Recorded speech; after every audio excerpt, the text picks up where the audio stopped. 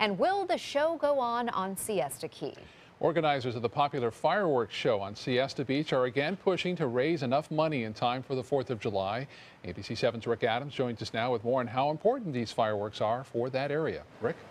Yeah, Haley and Scott, tens of thousands of dollars will have to be raised for this fireworks show. This show is always a big boost to the economy.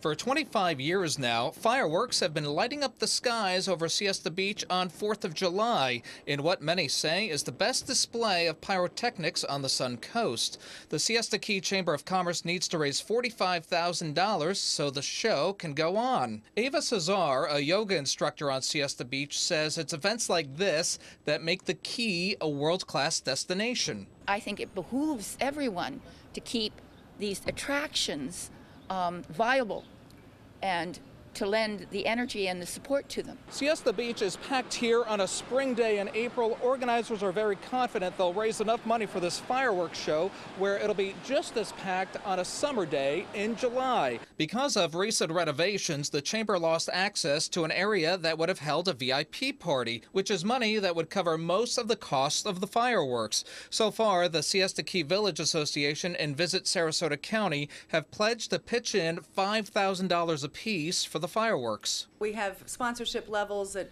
several $1,000s. We have some at $500, and any contribution is certainly welcome. Zach Peevler, co-owner of the Local Bean Coffee Shop, says the 4th of July fireworks are important for his business as well as the local economy in general. It does bring a lot of people to the beach. You see them out there as early as 5 in the morning trying to stake a claim on the beach for the fireworks.